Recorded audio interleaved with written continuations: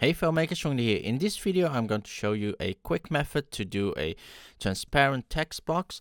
So these are very simple effects compared to the other tutorials out there. This one you don't need to nest anything, you don't even need to have like multiple layers. These you can directly see here on the timeline.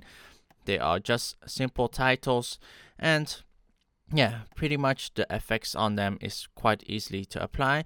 To make it even faster, I made 3 presets. So one is 100%, where you don't have extra transparency on the box, and the second one is with transparency of 65%, and then another one with 50%. So first things first, go to the link in the description below. You will land on this page.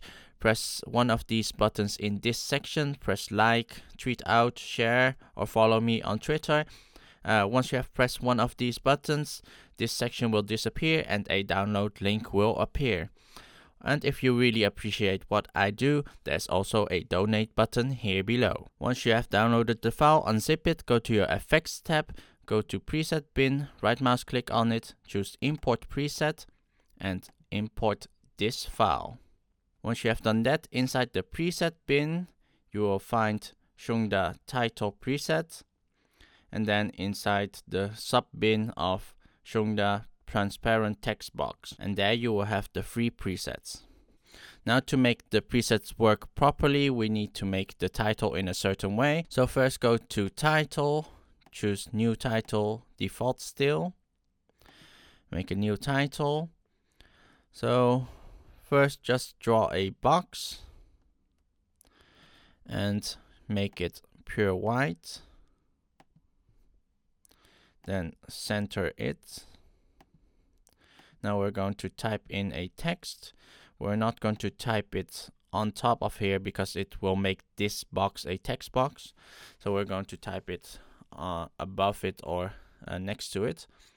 So this is a transparent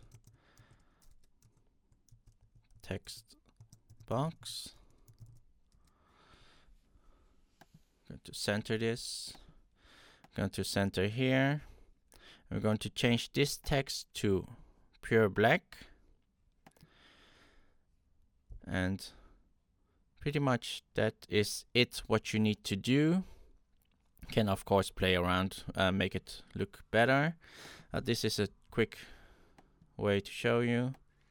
Now we're going to drag the text onto the timeline, and we're going to effect and just drag one of the 3 presets. We're going to drag in the 100% here, and now you can see the text is transparent in here.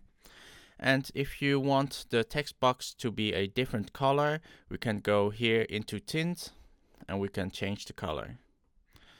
So to change the color you need to do it here in tint and not in the title. So that was the transparent text box. So hopefully you guys like this video, and please give me a thumbs up. If you want to see more upcoming videos, please subscribe.